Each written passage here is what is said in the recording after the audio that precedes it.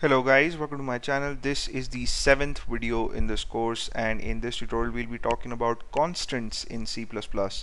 So the file that I have opened here in my IDE code blocks is called constants, and in this file we're going to write some code that is going to compute the area of a circle with a given value for the radius, right?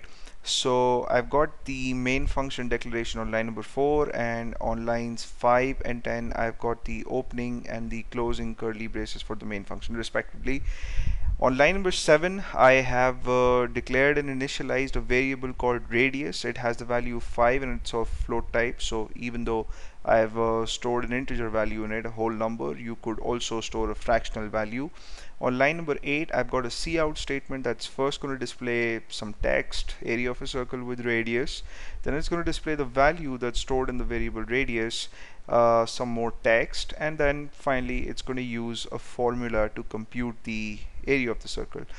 Now, in order to compute the area of a circle, you obviously need a value for the radius, right? Because the formula is pi r squared, but you also need value for a mathematical constant called pi, right? And unlike radius, pi always takes a fixed value of 3.14 or 22 by 7, right? So you could declare pi as another variable just as you have radius, and you could give it the value 3.14 and compute the area of the circle using this formula, and everything would work just fine.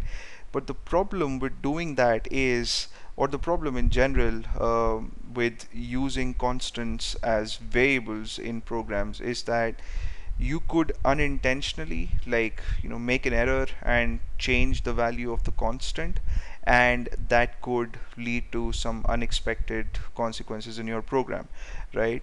So that's how the concept of constants came into programming. There can be times where you want to assign a value to a variable or some entity, and you would want that entity to sort of just keep that value throughout the life of the program. And even if there are going to be functions or situations where the program is going to try to change the value for those entities, it just won't happen, right? So there are two ways in which you can create constants in C++. The more common way of doing it is the way I have it now inside my main function on line number 6, using the keyword const, that's const, and you have to give a space after that and mention the data type for your constant, and that in this case would be float, and of course the name of the constant, which is pi, and the equal to symbol 3.14. So from this point till this point, the declaration for a constant is actually the same as declaration or initialization of a variable.